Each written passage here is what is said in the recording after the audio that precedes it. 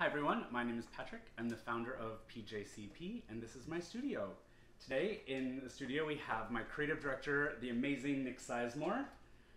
I love candy, he loves color. We're going to talk all about candy boards today. Take it away. What do you got for us? Yes, thank you so much. We're going to kind of start off with what we call the quintessential candy board.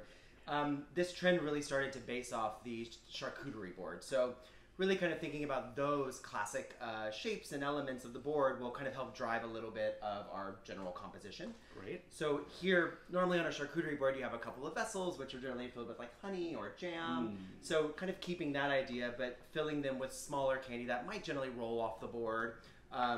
Yes, always, listen, Oops. accidents happen. Yeah.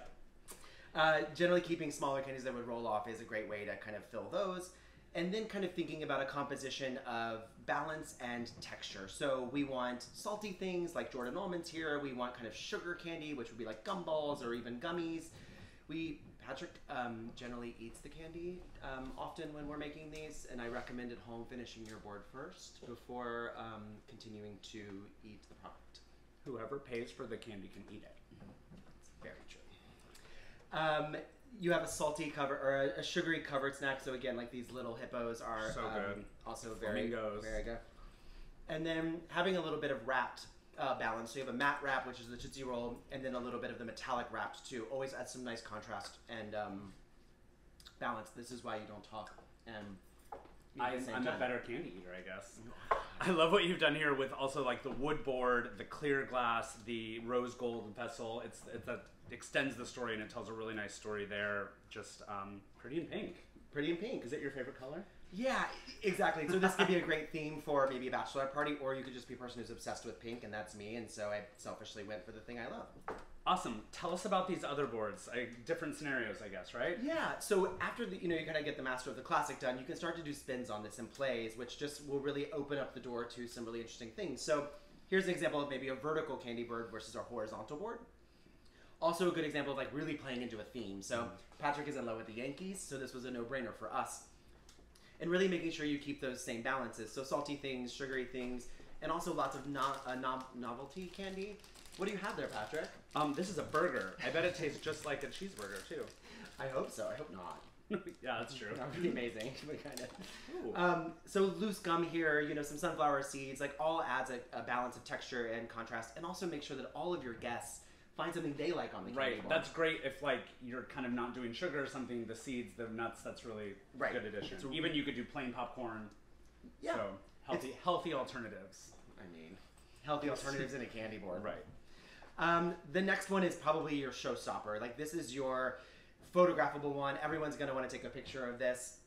This is also a little bit more, I know this might look like a more expensive option, but actually can lend into a more inexpensive option because you can buy a lot of variety or mixed bags of candy and then just separate them all by color and then add them in a Roy G. Biv palette. Clean, it's easy, it's colorful, it's lots beautiful. of flavors too.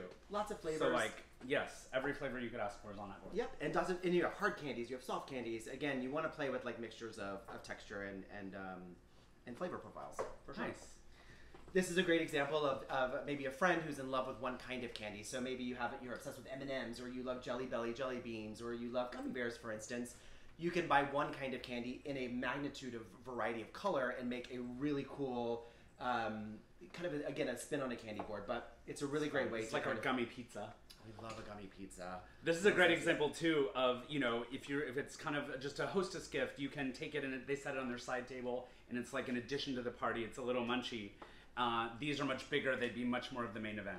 Yep. And sometimes I like to make my candy board on site. So the host often likes to watch it being made. It's a really fun, interactive kind of thing. I generally like to make it because I don't want to put any more burden on the host. I'm trying to bring a gift. I don't necessarily want her to do more work or him, but it's good for us to kind of do it. It's fun. Awesome. Walk us through the Halloween. Yep. And so your two big holidays for candy generally are Easter and Halloween. So they're big showstoppers. Candy boards are a no-brainer for these holidays. Here we just kind of made a really nice mixture, as we talked about before. We start with the base, which is larger elements. So we have big peeps that are in kind of monsters and spooky ghouls here. So creating piles of those in a triangular shape. Adding in your salty treats here, we have a little bit of a pretzel and then a chocolate Reese cup. Just again, adding different flavor profiles and textures. These also act as a base for you to like layer on the smaller candies later. So adding those in first is really quite essential. Next, I layer in the color to make sure that that's really balanced. So here we have a nice triangular shape of purple, and then we have another triangular shape of this orange. Again, making sure it feels really balanced. I see you've mixed like the matte and shiny wrappings. Yep. And if you're taking this to a friend's house, we recommend the edge on the tray. It works really great. If you're transporting it, nothing's gonna fall out for sure. Yeah, and another little trick is sometimes your candy doesn't come in the best shape. So dividing it out by the broken pieces and the whole pieces, you'll be able to fill in the broken pieces first, and then you can place the whole pieces on top. I like a little tiny tweezer. Crazy. It's super crazy, but you can really strategically start to place some of these more beautiful pieces. It's just for that perfect photo right when you're done before your guests arrive. Nice pro trick for that. Perfect photo. He does a whole photo shoot. And a time lapse, and a mood board, and a dream about it. All the fantasies. Well, thank you so much, and I hope you enjoy making your candy board. Have a great party.